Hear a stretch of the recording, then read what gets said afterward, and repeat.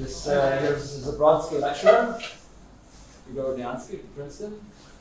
We'll be delivering 3 lectures, starting with this one. This lecture will be about self-similarity, 2 examples of singularity formation. All right. Thank you, Jack. Thank you for the introduction, and thank you for the invitation. It's a great pleasure to be here.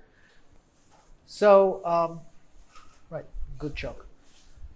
So the 3 lectures, a little bit reversed in order. I think the most elementary one is going to be the 3rd lecture. It will be basically content-free. I'll just show you some pictures, and that will be that, more or less. The first 2 lectures maybe have slightly more content, but not by a lot. So, so this should be relaxing. All right, so please don't hesitate to ask any questions if you want me to explain something better. I noticed the first 2 lectures are self-similar. Exactly. They get the same title. Exactly. That's intentional. So they're the same similar. That's very much intentional. Right. Okay, so this talk is not intended to be a survey, a sort of a broad sweep of what similarity is, or self-similarity is, and how it applies to a general theory of PDEs. I just want to show you, just want to give you a vague concept of what similarity is, what self-similarity is, and show you 2 examples. Okay. So, all right. So let me start with the notion of similarity.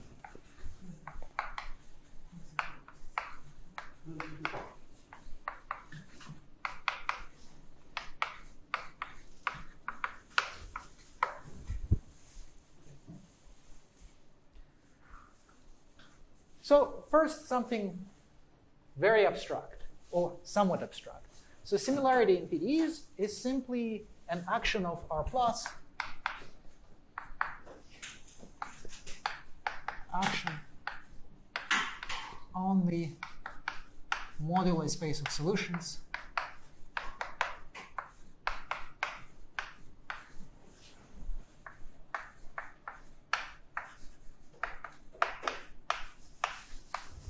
of your favorite PDE. Okay?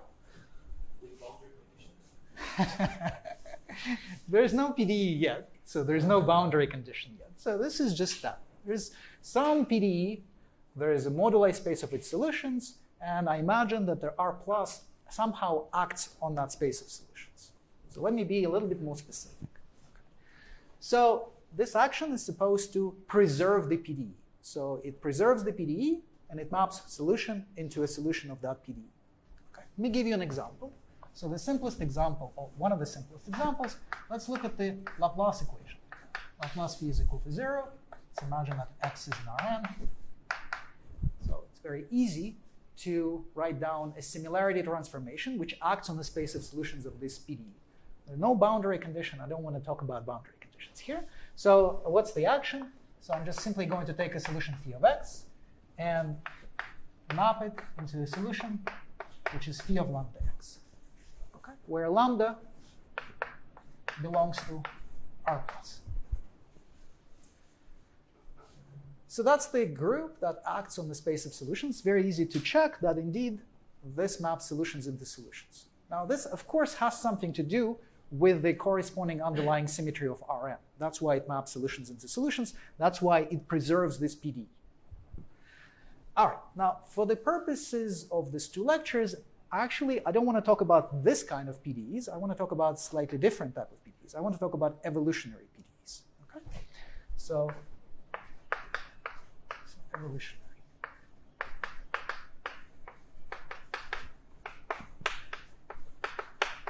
And the only difference really is that instead of just having a variable x, I imagine that I have variables t and x, where t belongs to R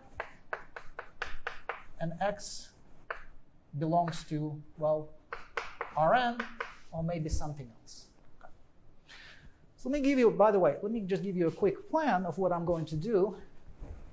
So basically the first talk, it's all going to be about x and Rn. And so the second talk is going to be a little bit more geometric. That's actually going to be about x in Rn and t in R. And in the second talk, it's going to be about T and X, which belong to a 4-dimensional Lorentzian manifold M. So, and the notion of similarity and self-similarity will be different. The first talk will be basically non-geometric, and the second talk will be much more geometric. So then in the second talk, I'll give you a correct geometric definition notion of similarity and self-similarity. But for the time being, just think of T in R and X in R. Okay.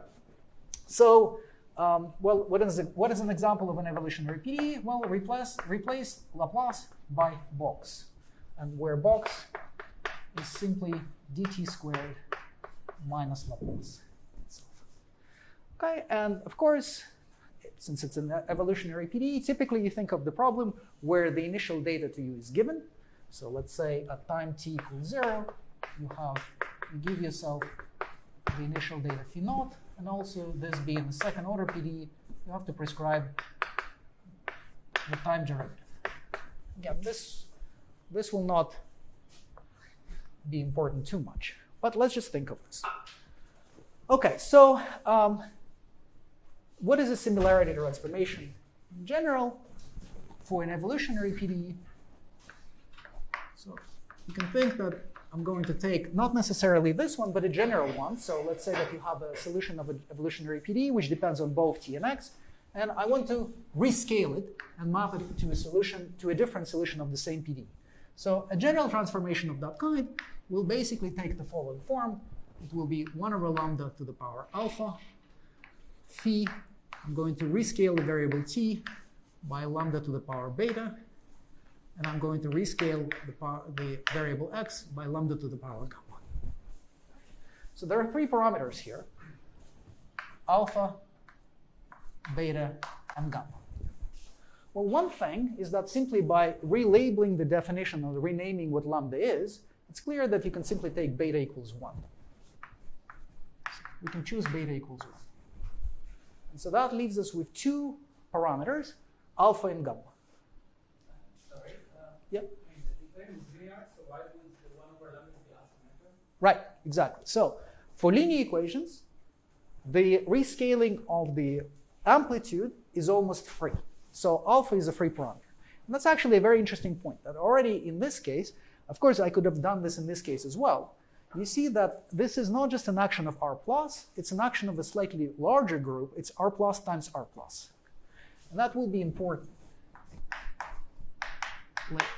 So in fact, in general, a priori, you can have an action of R+ times R+. If PDE is linear, then the parameter alpha is completely free, and all you need to worry about is the parameter gamma. So let's see what the parameter gamma is, for instance, for the wave equation. So for the wave equation, gamma, it's very easy to see that gamma is equal to 1 for the wave equation.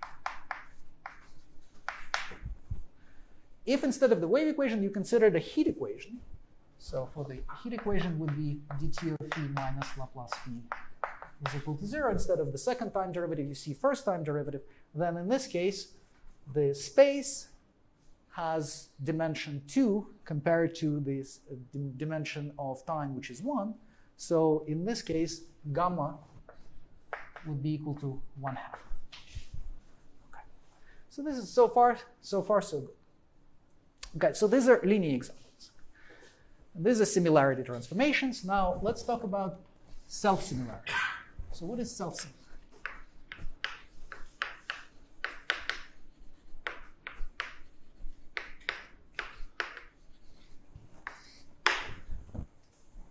Well, self-similarity is simply a fixed point of this action. So we have an action. Again, I've given you linear examples. You will see non-linear examples in a second. But imagine that just you have an abstract action of R+ on the space of the moduli space of solutions. What I want to do is that I want to find fixed points of that action. So fixed points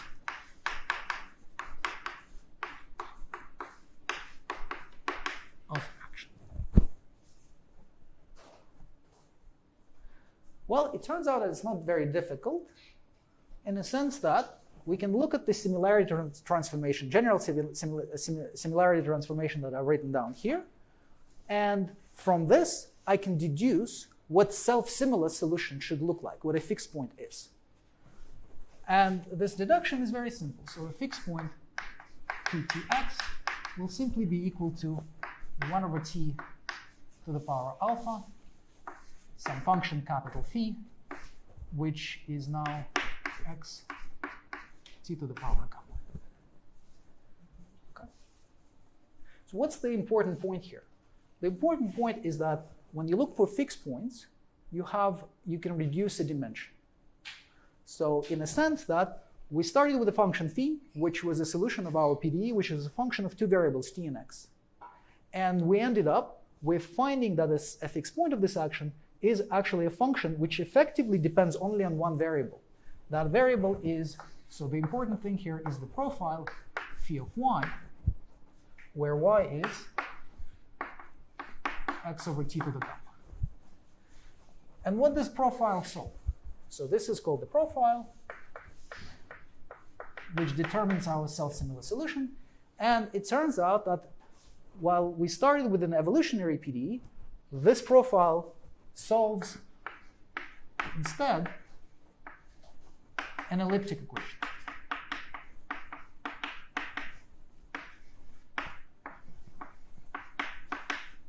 And I'm putting it in quotation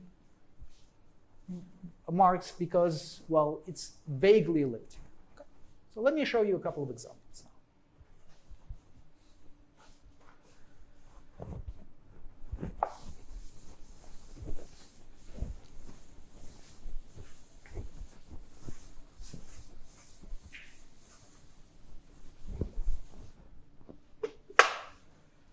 So let's raise the stakes. Now, rather than looking at linear equations, I'm going to look at the nonlinear equations. So for instance, what happens if you look at the nonlinear heat equation?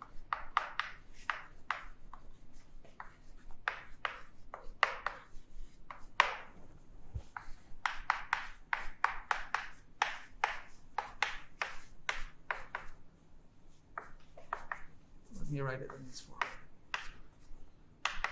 Is equal to 0. Okay. So here, first of all, the fact that the equation is nonlinear immediately breaks down this action r plus times r plus to just r plus. The parameter alpha is no longer free. Okay. And so then, so here, phi of tx is, so let me write down the law of self-similarity. It turns out that the correct scaling is this, capital phi x over t to the power 1/2. Okay. So everything is fixed. This parameter is fixed by the PDE, and this parameter is fixed as before by the PDE. Okay. And what is the equation? Yep. Not every equation has self-similarity. Absolutely. Right? So, and is there a certain uniqueness here that these are the only self-similar solutions? So any self-similar solution would have to take this form. Now the question, I'm going to try to answer your question by writing down what equation does this capital phi satisfy. And it turns out that this capital phi satisfies this equation. So in the variable y, so again, I'm going to introduce y, which is x to t to the 1/2, and this PDE is written in terms of the variable y.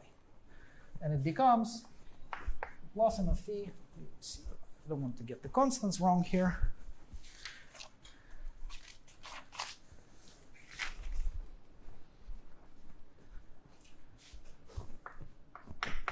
It's y over 2,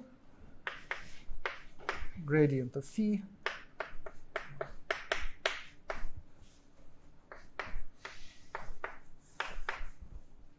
to the p. So let me erase this and do this. Is equal to 0. So as promised, this is an elliptic equation. There is no statement of uniqueness, and there is no statement of existence in it. So whether self-similar solutions exist or not, and whether they're unique or not, it's a completely different, it's an art. And the only point is that you reduced an evolutionary equation to a non-evolutionary equation, to an elliptic equation. Okay. That's the point of this calculation. And now you can ask, whether you can find self-similar solutions, whether the fixed points of this action exist or not, and whether they're unique or not. Okay. So that's this reduction that by looking at the fixed points, you actually convert an evolutionary equation to an elliptic equation. But the more important question is that why? Why look for fixed points of this action? Why is this action important? What can you use this for? What do you do with self-similar solutions if you find any? What do you say if, for instance, if you don't have any self-similar solutions? How does it help you? So let me try to explain. So the fact that self-similar solutions are important, this goes back very, very long way. Basically goes back to the 19th century. People have understood that looking for self-similar solutions, it's a very good way of reducing complexity of your equation and then extracting some information. So what information does one extract? Well, let's look at this profile. So this profile has an interesting property. It looks for solutions which, as the name would suggest, look similar on different scales. Okay? And suppose for a second, there are two regimes here that are important. One regime is when t goes to 0, and the second regime is when t goes to infinity. So let's first look at what happens when t goes to 0.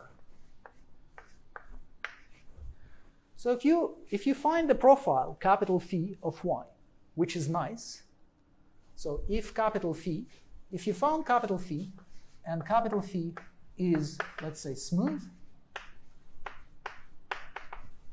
and rapidly decaying.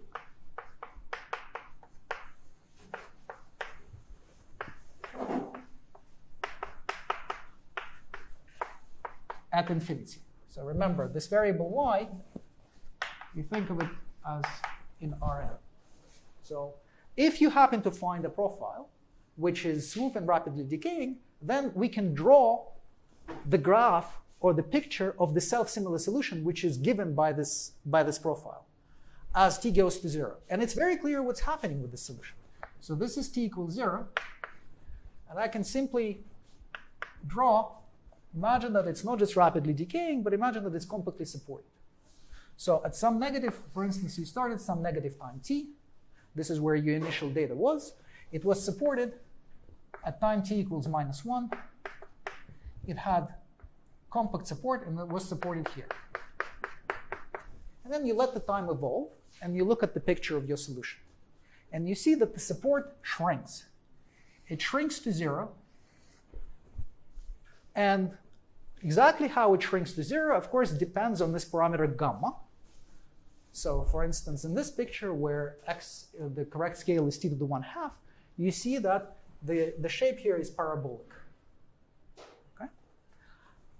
So this is how our profile, the support is shrinking to 0. And what's happening with the amplitude of this function? Well, the amplitude is blowing up. It goes to infinity.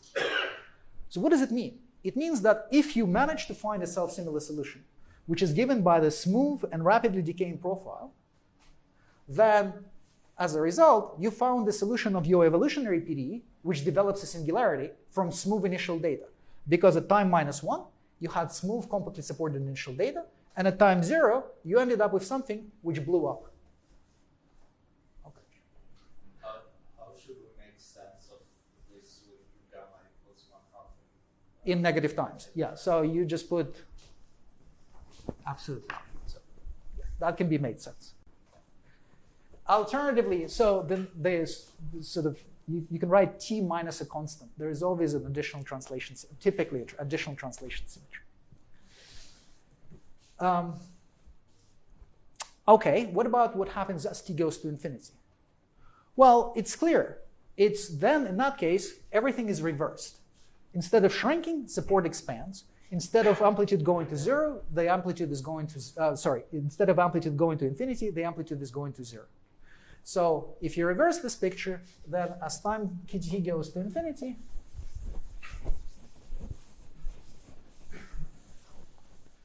instead,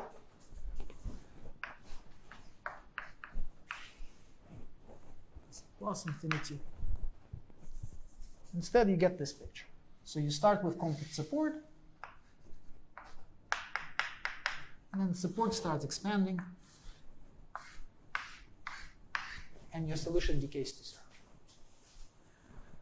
All right, so now I can tell you what the solutions are good for, or at least what people thought they might be good for. And it basically goes to two ideas. It goes back to the work of Barenblatt,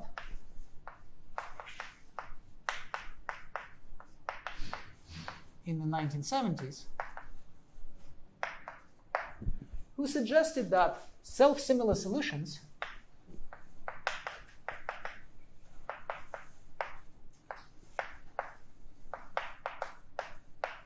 should provide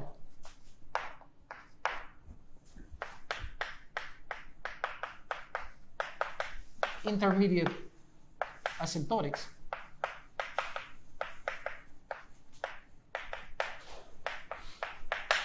as time goes to infinity. So in other words, yeah, exactly. So let me translate what that means. It means that for large times, so you look at the solution, general solution of your evolutionary PDE with general initial data, not self-similar. You let it evolve, you wait long enough, and then what he proposed is that after you wait long enough, the solution will asymptote one of the self-similar solutions, but for long, but not infinite amount of time, because after a while, the behavior may change again. And so that's why he introduced this name, intermediate asymptotics. Okay? Long enough, but not necessarily as time goes completely to infinity. Because this may be a transient behavior, but for some period of time, it would be approximated by self-similar solutions. So that was Barenblatt. But even before him, and that has to do with what happens as time becomes large. On the other hand, Zildovich, coming from a completely different direction, so Zildovich in the 60s introduced the idea that actually self-similar solutions are crucial for understanding singularities. And moreover, Zildovich suggested classification of singularities into first and second type. So let me explain what these are.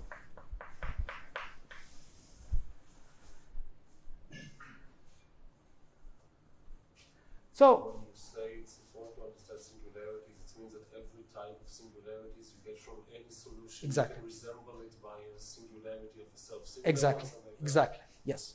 So his idea was that basically all singularities can be modeled by self-similar solutions. And the only thing that you should differentiate among those singularities are what he called the first and second types singularities.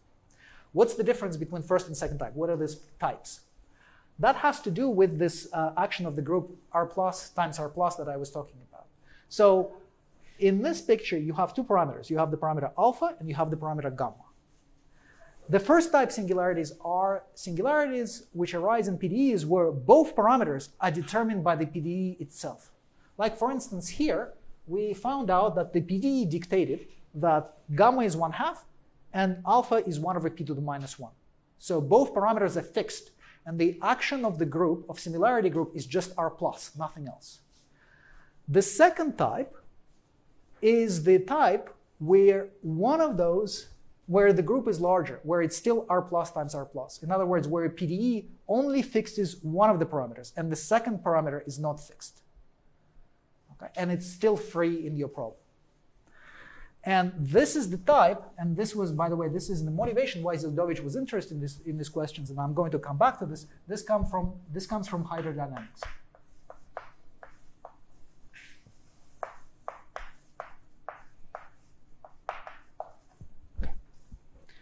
So let me now put these two pictures together and formulate a conjecture.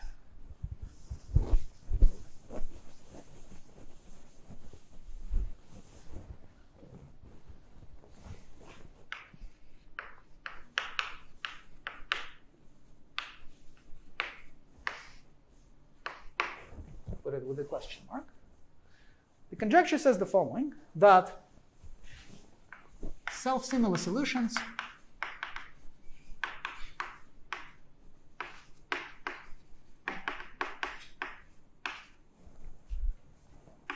describe universal behavior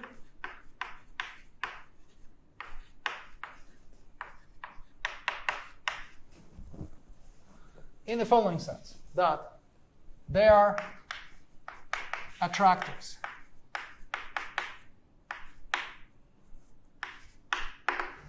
So that is, if your solution blows up infinite time,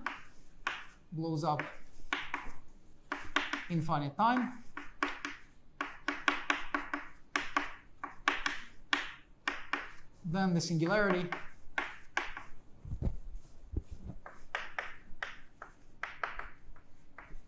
resembles, can be approximated, a self-similar one.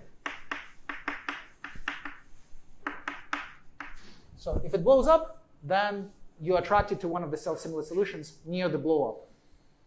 If it exists for all times, if instead the solution is global, then again, as time goes to infinity, the solution can be approximated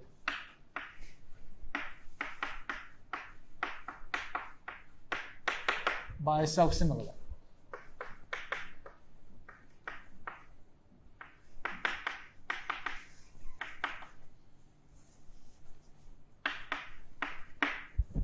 Okay. Yep. What does it mean to be approximate? Yes. So, well, for instance, let's take this case. If you approach the singularity, well, if you, I mean, which one do you want to see? The second one. The second one, right. So, for instance, well, I erased it. Okay, so you have this picture. So, for instance, you could say the following, that if your solution exists globally, then you can find a profile, capital Phi, with the property that if you look at the difference of this profile,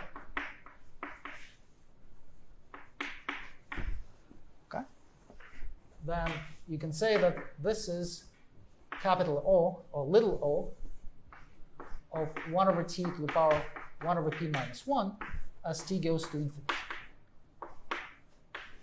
Okay? So after you subtract off the profile, you go to 0 faster than this self-similar solution goes. Yep. And for the first statement, I mean, if you take, for example, the inverse heat equation, Yeah. what are the implications for the first statement? If you solve the heat equation backward in time, well, you can't, right? So there's a problem. There's a bigger problem. The solution doesn't blow up. The equation is not well posed if you reverse the time. There exists absolutely no solution, right? Yes, but we're only looking at so you want to look at the solutions forward in time and look at the ones that blow up in finite time. And then you want to say that then they're approximated by self-similar solutions. Okay, it's an approximation for the heat equation. It's an approximation forward in time. Yep. So Barenboim's result, you said Intermediate. intermediate Yeah. asymptotic. Here I'm stating something much stronger. Yeah. So this is sort of, this is an argument reductio ad absurdum because I want to tell you that this conjecture is not correct. But I just said that I want to summarize both of these ideas and put them in a clean form, which might be more digestible, but certainly incorrect. Because this statement is incorrect, as Barenblatt already known, that you can't expect this to be universal behavior as time goes to infinity. You might expect this as transient behavior for large times, but you shouldn't expect this to be that universal. And I also should say, this is much more subtle, but this is also not entirely correct. Okay. In that generality, yeah. Does it say anything about existence or non-existence of self-similar solutions? No, right. So, for instance, it's a... What's going to happen here if you have a PDE that does have solution but has no self-similar solutions at all? Exactly. That's a fantastic question, because this would also tell you that if there are no self-similar solutions, then this should not happen. You should not blow up in finite time. Okay? And of course, this is exactly what people want to do. Because what you want to do, ideally, you want to start with your PDE, and then you want to probe for all kinds of models of singularities. And one of these models, the most important model perhaps, is the self-similar solutions. And if you can show that self-similar solutions do not exist, then you want to claim then that the solution, arbitrary solution of your equation, cannot blow up in finite time. It should exist globally.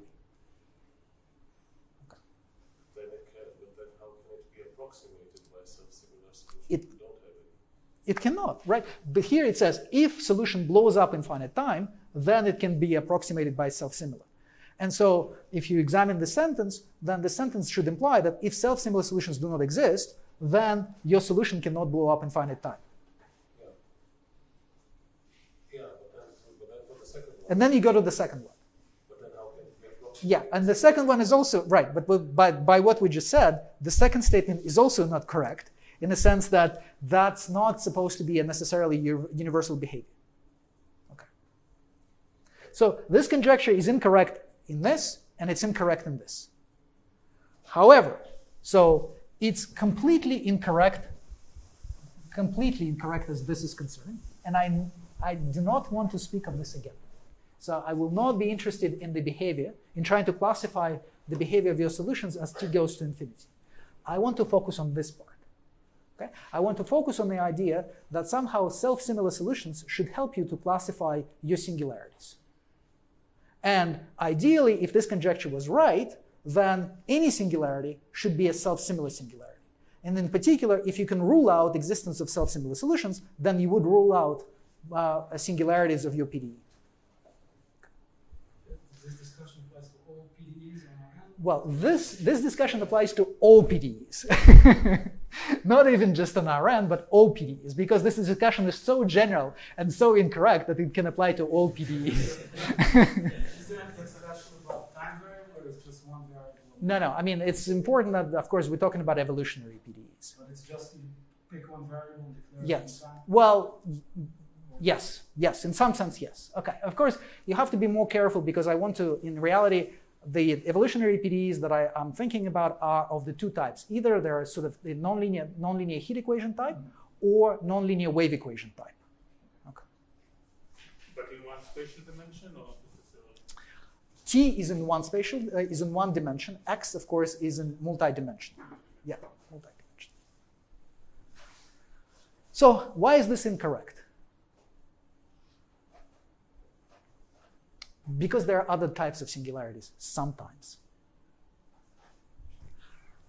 It's quite easy to check whether the Euler equation has singularity in finite time or not, or something like that. So you mean you think it's easy to check? I mean, if it was correct, then it would make life easier, too easy in some sense. Not necessarily. Actually, no. And I will come back to that. Funny enough. All right. So let's summarize this.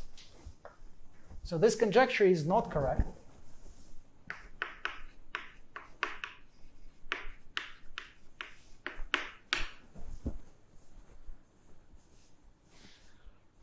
There is one immediate reason why it's incorrect, is that it does not account for one extra phenomena that can happen, is that not only can your PDE admit self-similar solutions, but it can also admit what's called stationary solutions. So there might be stationary solutions.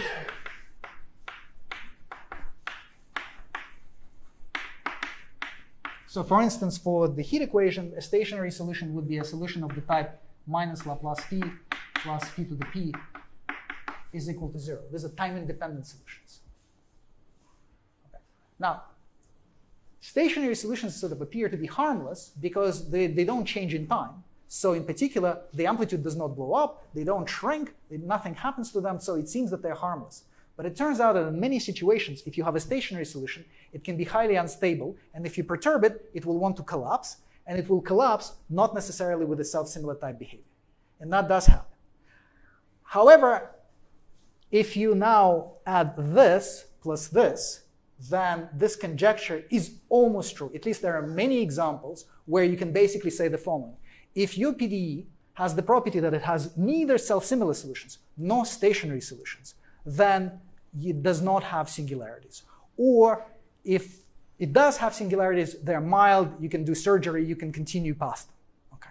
So one example where this more or less exhausts all the possibilities is Ricci flow in dimension 3. Ricci flow in dimension 3, the reason why Poincare conjecture was proven is that you could classify all self-similar solutions, all stationary solutions. You could then make a claim that they more or less exhaust all the singularity models, and with this singularity models, you can remove them by doing surgery and continue the flow past them. So it's not the case that for the Ricci flow in dimension 3, you could show that solution does not blow up in finite time. There are no singularities. It's just that you could classify all singularities via this procedure, and then after surgery, remove them and continue. Okay, very good. So all I'm trying to do is to convince you in the importance of looking at for self-similar solutions or at self-similar solutions and trying to understand what happens. That it's not just an isolated phenomenon. It's not an example of a singular solution. This is something bigger than that. This is almost universal. Okay, so all right. So now it's time to become a little bit more specific. So I just gave you an example. Oh, I told you about the Ricci flow. So more or less, you could say the following: that for geometric parabolic flows, PDEs, so think of nonlinear heat equation, think of Ricci flow. This picture holds. If you have singularities, then singularities are going to resemble either self-similar solutions or somehow stationary solutions. So in other words, the singularities are self-similar plus what's called bubbling off phenomenon. So in other words, as you approach the singularity, you can bubble off, you can rescale, not self-similarly, and discover a stationary solution. Okay, that's good, but that's for geometric parabolic PDEs. What happens with, on the other hand, wave or dispersive PDEs?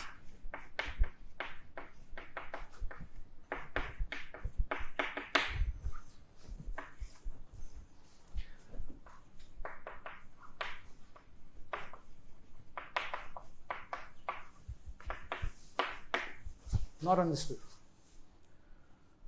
Only concrete examples are understood. Only very specific examples are understood. Never universal behavior. You could almost never classify singularities. You could maybe sometimes come up with examples of self-similar singularities or bubbling off singularities, but it's extremely difficult to simply say, if I have a singularity, then it must be of this kind. And what's the difference? Why is there a difference between these two pictures? Well, the difference is that in this type of problems, you typically have monotonicity, which drives the behavior to certain behavior. In these problems, you have oscillations. And when you have oscillations, it's very difficult to show that something is universal. Okay. And so now we come to a very specific example that I want to discuss.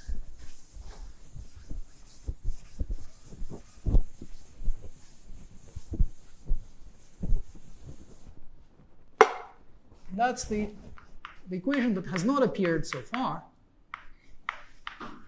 And that's the nonlinear Schrödinger equation.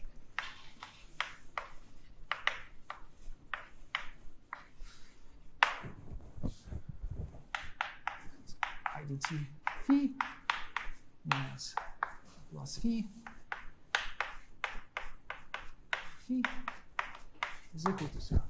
So better behave or worse behave than a nonlinear wave equation? It's difficult to compare. So I'm going to show you a theorem which we now know for the nonlinear Schrödinger equation. We don't know the corresponding theorem for the nonlinear wave equation.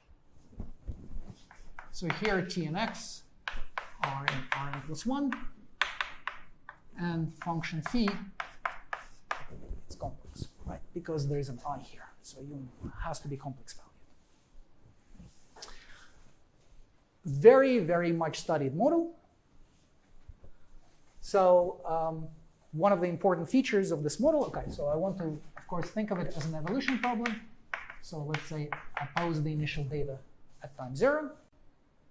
or at some negative time, doesn't matter, and then solve this problem forward. One of the important things in this model is that there is a conserved quantity, a quantity which is conserved by evolution, and that's energy. And the energy is very simple here. It's integral over Rn of gradient of phi squared plus 2 over p plus 1 phi to the power p plus 1. Sorry, this has to be p minus 1. This is p plus 1. This is integral over Rn. So I'm simply saying that you have this. So E remains constant along the evolution. This equation, like the equations before that I've shown for you, it has a similarity transformation. So there's something that maps space of solutions into itself. So we can look for self-similar solutions. So let me write the similarity transformation. So here, P Tx is mapped into 1 over lambda, 1 over p minus 1, p t over lambda, x over square root of lambda. You notice parabolic scaling here. And of course, you notice this is very similar to the heat equation. In fact, it's exactly the same group that acts on the corresponding heat equation. Not surprising, the equation is the same, it's just that I is here instead of d by dt. The important part is that the group here is just R plus. It's not a bigger group, R plus times R plus, it's just R plus. So, okay, so let's record that. So, if we have a solution phi, then we can form a whole family of, a one-parameter family of related solutions, which I can call phi lambda. So let's call this phi lambda. And if I have a conserved quantity, then I can check the behavior of my conserved quantity on this one-parameter family of solutions and see how it behaves. Okay? So we can look at the behavior of this. And you discover an interesting dichotomy. In fact, it's trichotomy if you want. So this goes to infinity, it stays constant, or it goes to 0, depending on p and n. And what's the relation? You have this, you have this, and you have this. As lambda goes to 0. So I want to drive my solution to something singular. So this as lambda goes to 0. Because as lambda goes to 0, I'm making my solution to concentrate and also make it steeper in amplitude. What's the idea? The idea behind this is that if I have a self-similar solution, or if I have a solution which is modeled by a self-similar one, then, well, the energy, which is conserved, should tell me whether I'm going to be allowed to concentrate like this or not allowed. For instance, you see immediately here that if p is less than this, then the energy going to infinity, since the energy is conserved, it tells me that I cannot be concentrating like this. This behavior is prohibited. This is a borderline case. And in this case, well, I could concentrate.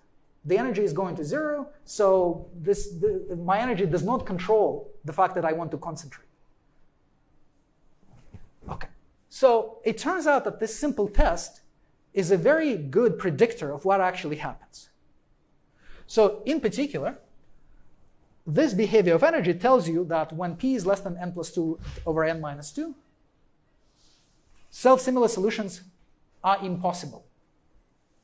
And remember, we discussed in the context of that conjecture that maybe if self-similar solutions are impossible, you will not develop singularities. And this is an example where this is indeed the case. So here, all solutions are global. It turns out that here, the conclusion is also the same. Although it's much more difficult to show. And you don't show it by showing that there are no self-similar solutions. You show it by very different methods. So this goes back to 70s and 80s, starting with the work of Ginebra and Velo and other people. This is much more sophisticated. This is the work in the 90s and 2000s, starting with the work of Bourgain, and then Tao and other people. This is the so-called critical case.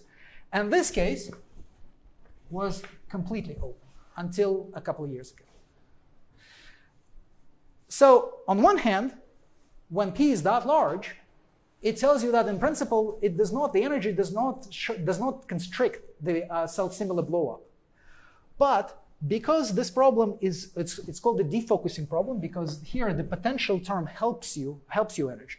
If P becomes bigger and bigger and bigger, this term becomes stronger and stronger and stronger. So it was not unnatural to conjecture that in this case, all solutions should be global as well. And this was in fact the conjecture of Bourgain from 2000. So Bourgain conjectured that in this case, the unknown case, no singularity should develop. Okay. So the theorem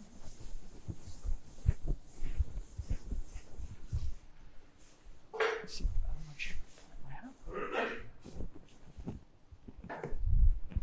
So here's the theorem.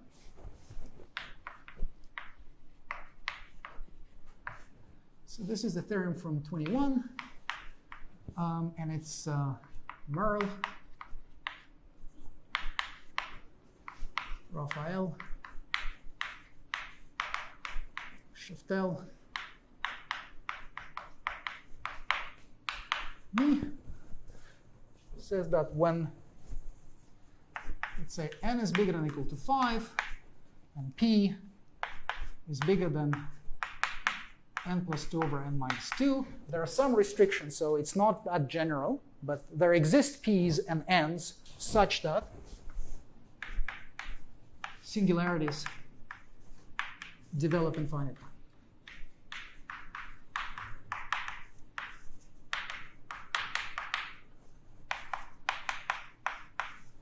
Let me make a couple comments. The first comment is going to look very strange, because I'm going to tell you that the singularities are non-self-similar.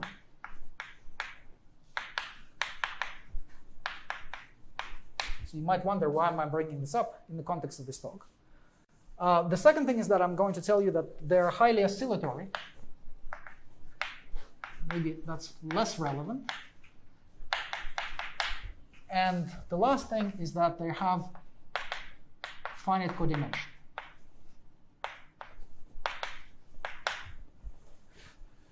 So I'm going to explain this in more detail, and I'm going to slightly comment on this. So what does it mean, finite codimension? It just means that this is not universal. So this type of singularities, they're not attractors of the neighboring behavior. What they are is that if you start with initial data that generates the singularity, you can perturb this initial data among infinitely, you can basically look at the ball minus finitely many dimensions, and then it will go to the same singularity. But you have finitely many instabilities in your problem. Okay? So it's not an attractor. So in particular, that explains one feature which happened in this conjecture, which I told you about. So Bourgain conjectured this, and they were numerics. And people, when doing numerics, they couldn't see the singularities, or at least the picture was mixed. Someone was seeing something, but then there were numerics which suggested that there are no singularities. Well, one of the reasons for it is that it's highly oscillatory, so it's very difficult to catch by numerics, and it's also that it's finite codimension. So if you take your initial data, you have to fine-tune it very, very carefully to catch the singularity development. Okay, but the more important thing that I want to talk about is this. So it's non-self-similar. However, it was captured by looking for self-similar solutions. So the first thing is that when you look at this equation, I showed you the similarity transformation. You can write down the equation for self-similar solutions. And the point is that we don't know whether self-similar equation has solutions or not. So self-similar solutions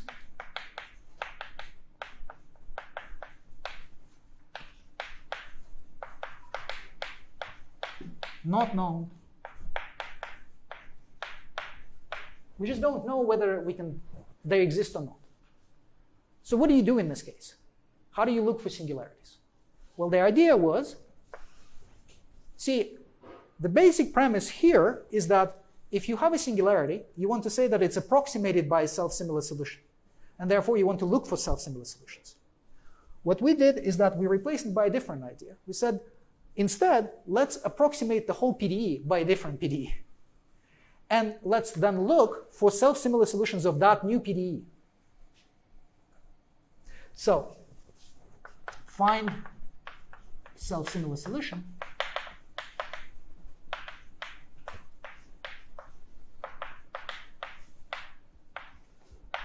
of a different PDE.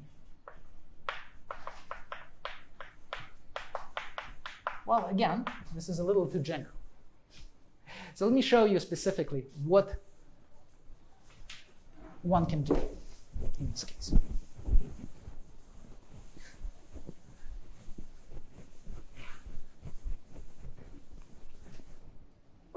So what is that PDE? It turns out to be Euler.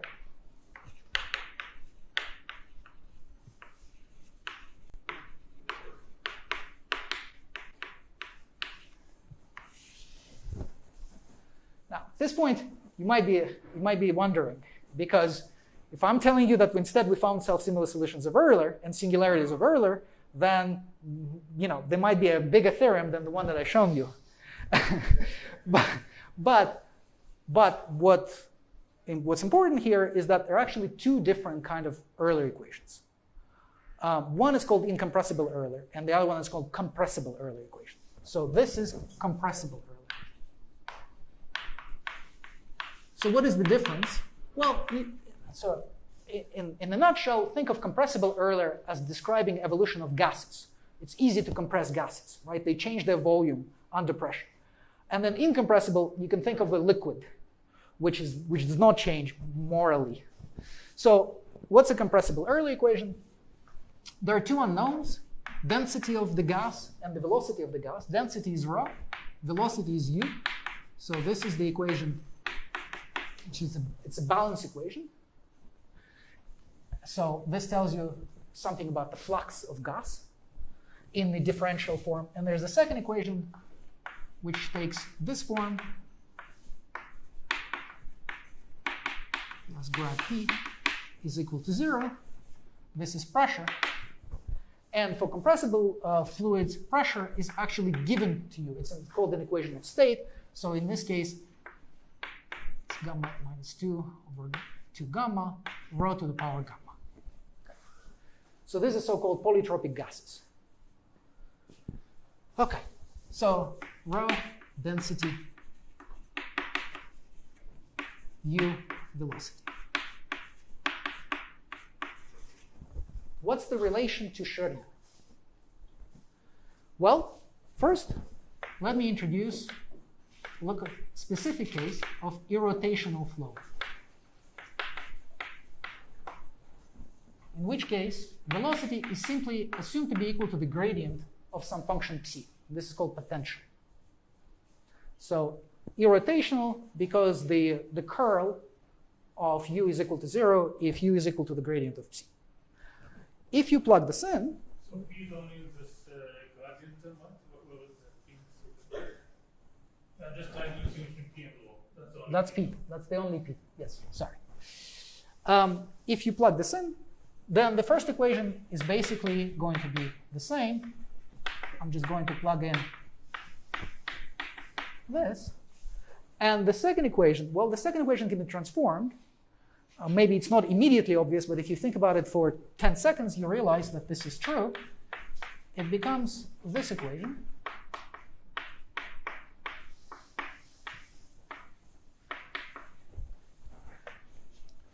So I plugged in u equals gradient of t, and then I took the whole gradient out. So this is the integrated form of the second equation. This is called Bernoulli equation. So because Bernoulli was the first one to realize that for irrotational flow, you can sort of integrate the second equation. Okay. So that's just the equivalent form of the compressible Euler in the irrotational case. So let me connect it now to Schrödinger. And the connection is not difficult at all. So let's take our function phi here. So I'm going to do this on this side of the blackboard.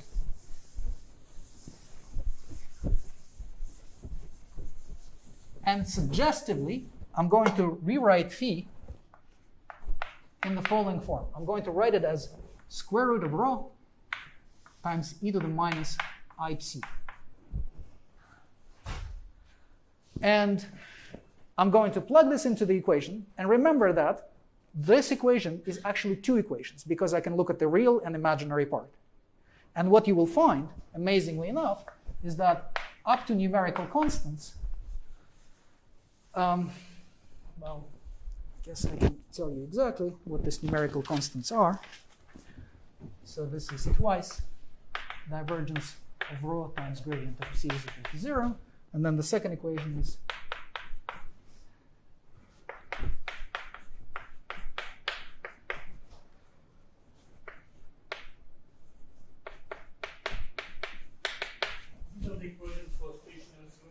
no. This is an equation for any solution. As long as you can write your solution in this form, and this is basically writing the solution as the amplitude times the phase, then the phase and the amplitude will satisfy this equation. And you notice that up to numerical constants, which can be eliminated by rescalings, it's the same equation. So that sort of says that we should identify this with the density of the gas, and you should identify this with the potential of the gas. So this P over there is unrelated to this P over here. Yeah, sorry. Of course, P was this, and pressure was, yeah. So this P is related to this P. So in fact, in this case, you should identify P minus 1 over 2 as a result should be equal to gamma. That's the identification. So if you make this identifications, then you realize that you get this, except that almost true.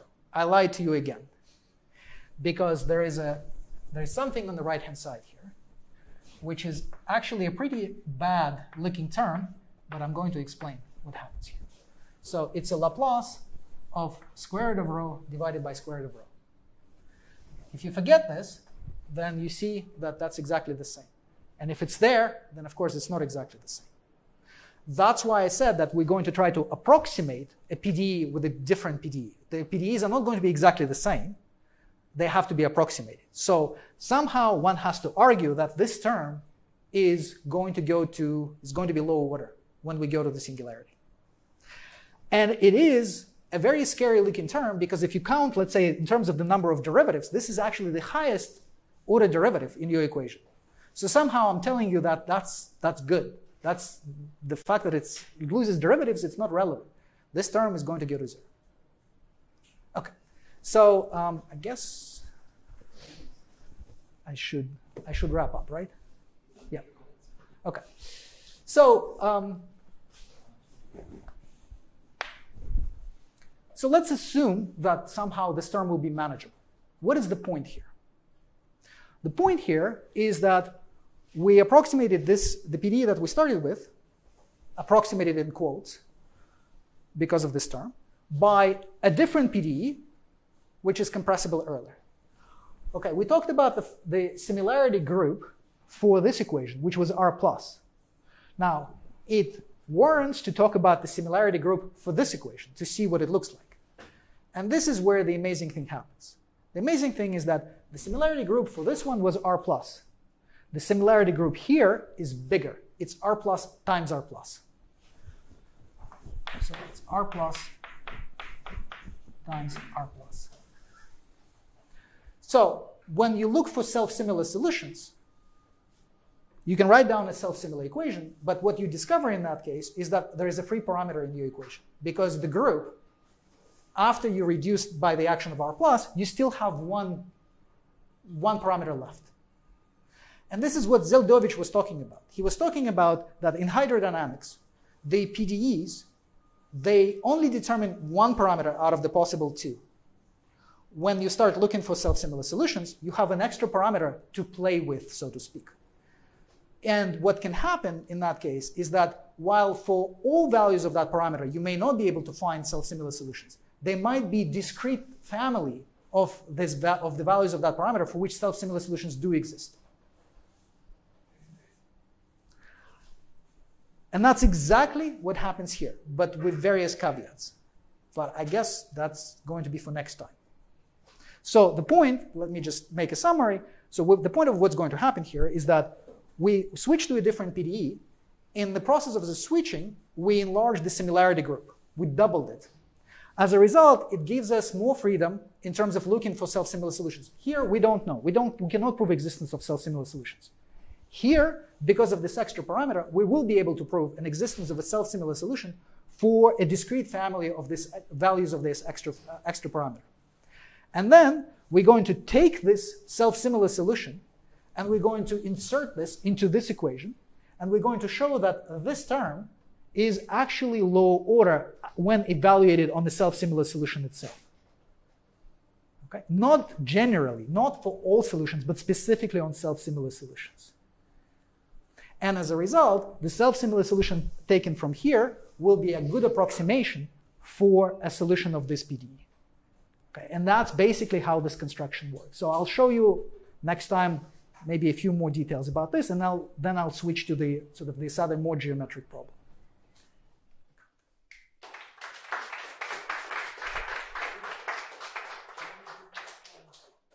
Next lecture will be Tuesday at 12 p.m. Tuesday or Wednesday? Will it be on Zoom?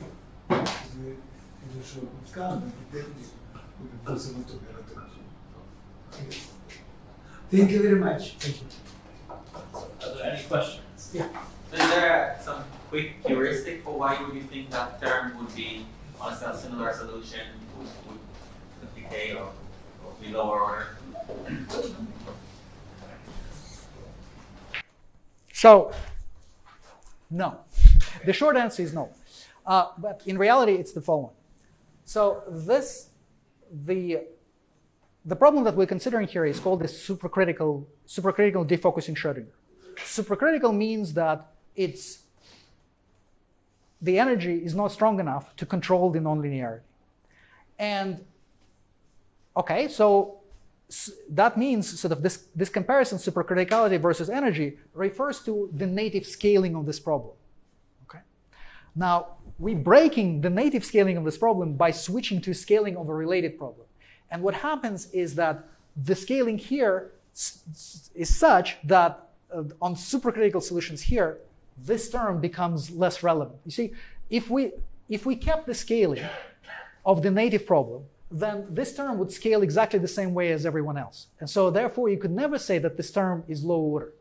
But we broke that scaling, we went to this one, and relative to this scaling, the equation does not scale the same way. So if you actually look at how this equation scales under the scaling that is used here, this term picks up some small constant, which goes to 0 under the scaling of that problem. So we basically destroying the scaling of the original problem. We rescaling the whole equation in such a way that different terms scale differently. And this term turns out to be scaling favorably. That's the idea, why this term is negligible. So generally, if you had any PDE with one annoying element, you multiply it by a scaling that goes to 0 faster than... Well, generally, no, right? I mean, so you can't just multiply the equation by that. You can't just multiply a term that you don't like by something which goes to 0, right? So this procedure is doing something else. This procedure is saying, look at a different equation, find the scaling transformation for that equation, look at the solutions that preserve that obey that scaling transformation there, and then look at how this equation scales when you put in those solutions in here. And it turns out that the different terms scale differently. Okay.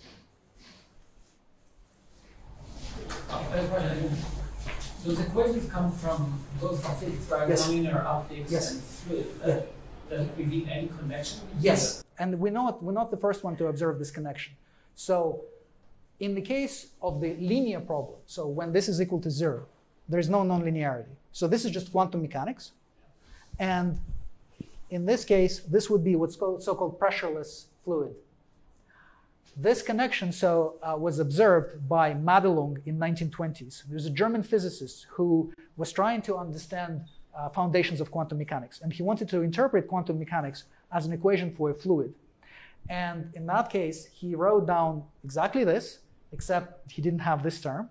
And he identified this extra term here on the right-hand side, and he called it quantum pressure.